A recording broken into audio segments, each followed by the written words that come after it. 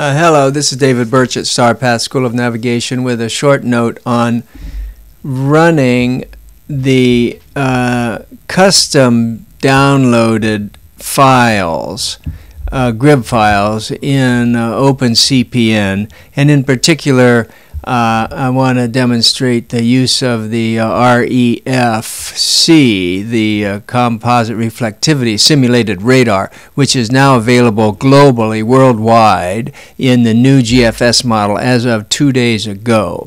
And so to do this, I'm not using the latest version of OpenCPN. I'm using some version, a development version from maybe months ago, I don't know, a month ago or so, but it's one that has this REFC functionality working, and so I'm going to use that. The latest version doesn't work this way, but I'm pretty sure that the developers will in the near future have this available to the public.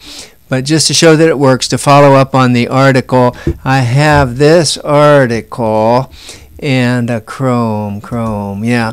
This article, how to request GRIB files by parameter and region directly. And this is because this new GFS file, the REFC parameter, is not listed anywhere for people to request. So you have to go and get it on your own. And so this is just a method that you go and get it on your own, and it's explained here in detail. There's also a video illustrating this process. We end up with files that look like this. They don't even end in .grb. So in this book here, or in this article, I said add GRB to it, and that works fine. However, here's a tip. The OpenCPN, it knows what kind of files you're loading, so you don't even have to do this. You can work directly with these files like this. You'll just have to know in your mind that what this is. This is the 00 forecast run and the 12Z run of this GFS model. And then this article shows how to do this. And again, there's a video on that. I don't want to discuss that too much. Oh, it doesn't show here. What's going on? Oh, yeah. Okay. So this is literally happening as we speak. Yeah, that'd be true. So here's a movie that shows this process. Then there's a little movie here showing how you can run this in XY GRIB, because that you can do right now while we wait for the update to OpenCPN. So anyway, that's where the files are located, and that's how you get the files. And then the article also shows, just a little review, then we can send this kind of strange message here to sail docks. You can do this at sea from your boat, and this will send back. This will then get you back an email. Every one that you request here will send you back an email, and you have a file like that. And this is like the F12. That's the 12th hour forecast at the 12Z run of that particular day, and so forth. So you can get all of these. Okay, we don't need that anymore, or that. So here's the program, and then once you get them, I think I put these in a folder here. You're right, yeah. And again, this is some development version, but later you'll see it. So here's the first thing when you're doing a GRIB viewer with OpenCPN.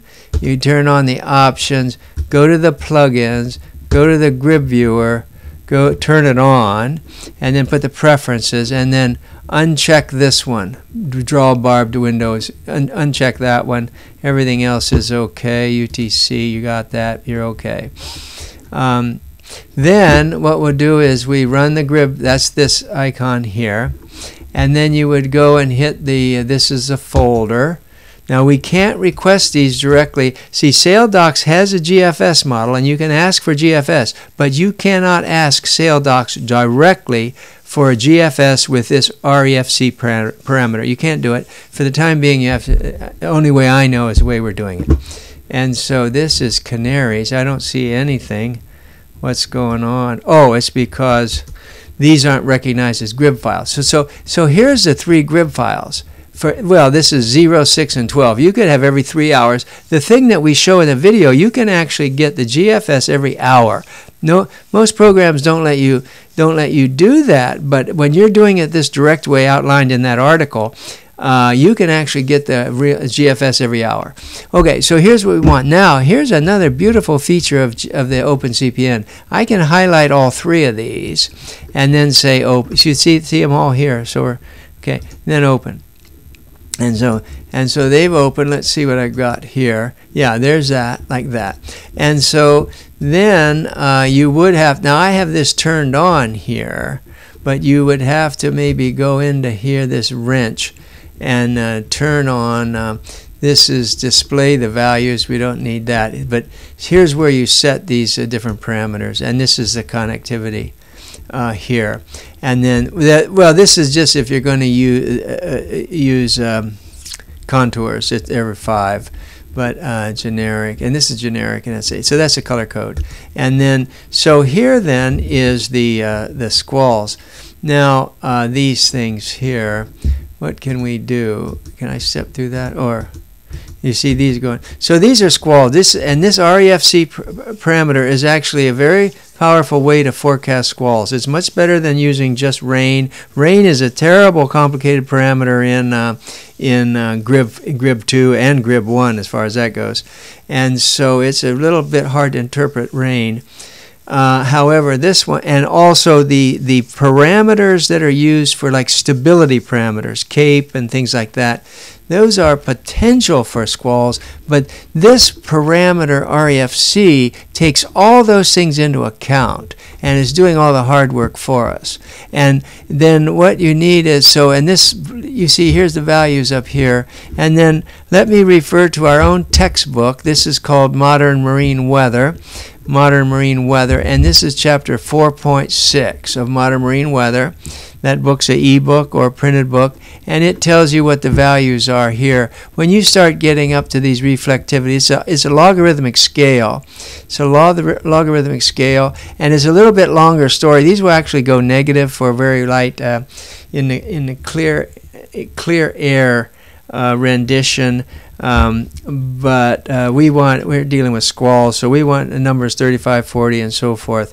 The European model and most European agencies have a color scheme they use for this, and the U.S. has a color scheme they use for that. In other words, almost all the U.S. radar reporting stations use the same model, and then the Europeans one. The two are different, actually. They're rather different.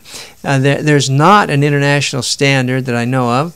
I think the IMO is the European one as far as that goes. But the European one seems a little more logical than the U.S. one for this type of application. However, it doesn't matter as long as you know what the numbers mean something. The colors are random.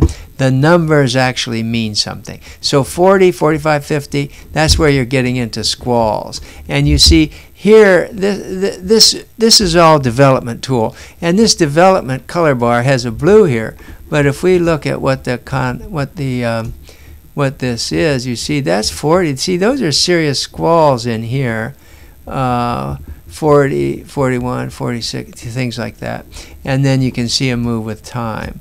So that is, let's see, did I want to say anything else? Enable. No, I think I'll just let it there. Now again, this is just looking ahead. This is not out there yet, but sometime soon that we as users of OpenCPN will find that this has been added to the GRIB viewer. Right now, this particular term's not there, but it will be, I think, in the future. And that is that. And the other thing I will add, I've got 2 other videos kind of related to this series. One will be talking more about this REFC parameter, which we've studied a lot recently even. And then the other one will be some other parameters that you can study. For example, the 850 millibar level, looking at the winds at 800, especially in a streamlined format, the winds at 850 millibars and the relative humidity there. There's some interesting things practical things to learn underway. But I'll stop there so this doesn't get too long.